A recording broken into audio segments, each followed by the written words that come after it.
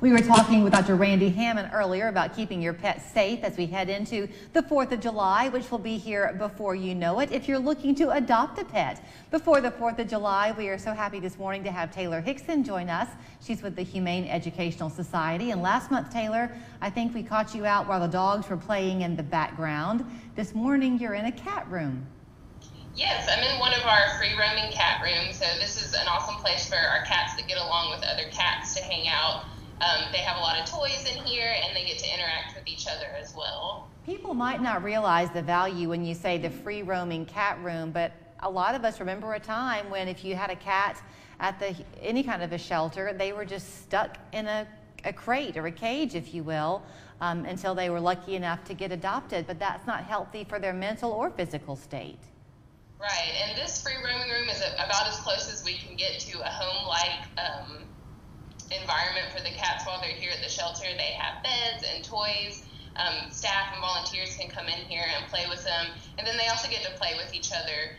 So unfortunately for cats that don't get along with other cats, they are still in a crate, but we do enrichment for the cats every single day, so they get special treats that they can spend time working on, and it kind of keeps them occupied while they're waiting to find their home. Well, you know, talk about that, because cats, I think, are notorious for being pretty territorial, and if you have one cat and you bring a new one in, often the older cat really gets its nose out of joint. So how do you acclimate if you're wanting to adopt one?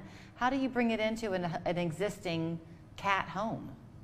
So if you already have a cat, you're going to want to talk to one of our adoption counselors to tell us a little bit about your cat. And then that way we can suggest a cat here at the shelter that's going to make it an easy transition for you. They're still, you know, even if they get along with each other, they're going to need some time to adjust to each other.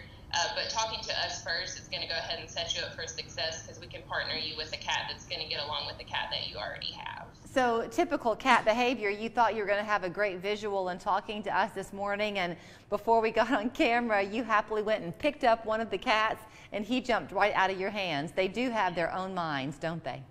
I have him or her right here, so I'm petting her. She's not a huge fan of being picked up, but I'm going to just pick her up real quick and show her to you. This is Chubbs. She's not a huge fan of being picked up. She is so sweet. I've been in here with her for a while, and she constantly comes up to me to be pet. She's a really sweet cat. She is a little overweight, so she needs someone who can maybe help her go on a diet, but she's just 1 year old, and she's really wonderful. Gets along great with all the other cats, and really beautiful too. We've talked before about the benefits of adopting an older dog versus a puppy. I know that Chubbs is just one. But it's so easy for people to come in and get caught up in the cuteness of the kittens that you have right now. But there's something special about adopting an adult animal. Absolutely. When you adopt an older pet, they have, you know, maybe been at a shelter, they've been living on the street. So when they come into your home, you need to give them time to adjust. But that animal knows what their life was like before and after you, and they really do appreciate you and love you so much for giving them that safe home where they can rely on a meal and someone to pet them and play with them and love them.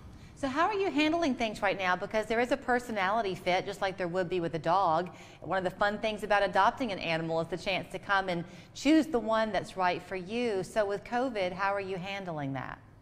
So we've been doing adoptions by appointments, and in a lot of ways that's worked out really well for us, because we're able to spend a lot of time with the adopter. We can talk to them before they come in about what their lifestyle is, if they're looking for a dog maybe to go running with, or they want a couch potato, similar with cats.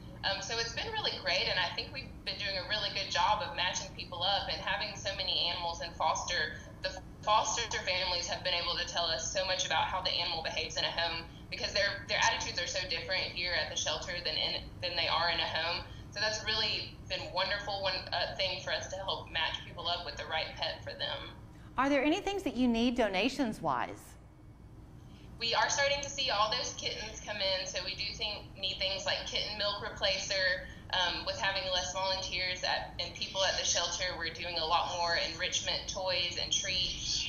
So you can go to our website and find our Amazon wish list there, and you can purchase items for the animals, toys and like puzzles for dogs, things to keep them occupied and from getting bored while they're in their kennels and waiting to find their family. And before I let you run, if you're on the fence about whether you want the commitment of a pet or not, you mentioned the kittens. You can foster if you want to right now, right?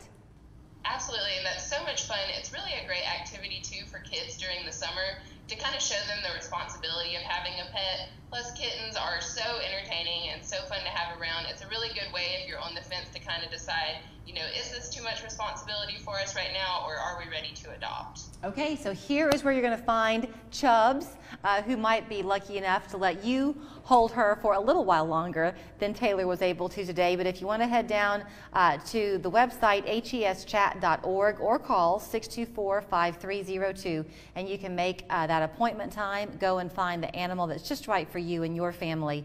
They are all well cared for there, but looking for a forever home. Thank you, Taylor. When I got hurt in a car wreck, I had so many questions. Can my car